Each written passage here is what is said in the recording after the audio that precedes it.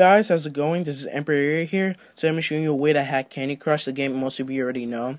Now this is only for jailbroken users, so people who don't have jailbroken iDevices, they shouldn't use this. So first you go into settings, and you should already get this. It's called Candy Crusher. That's the tweak that allows you to do this. You go into settings for that. It has a variety of things you can change in Candy Crush. You have a score modifier where it changes the score you get. Limited lives where it gives you 99 lives, but it's unlimited. It doesn't change. You have move chooser. It allows you to choose the number of moves you want, not the one it gives you. So you have 600 or 900 if you want. You can swap candies anywhere. So if you don't want to swap candies just to match it, you can just swap it. It doesn't have to match at all. You have unlock all levels, and that's pretty well stated right there. It just unlocks all levels for you if you don't want to go through it. And that's it for today. Once again, it's called Candy Crusher, and it actually works though. So, but for some reason, it won't let me record it on Candy Crush.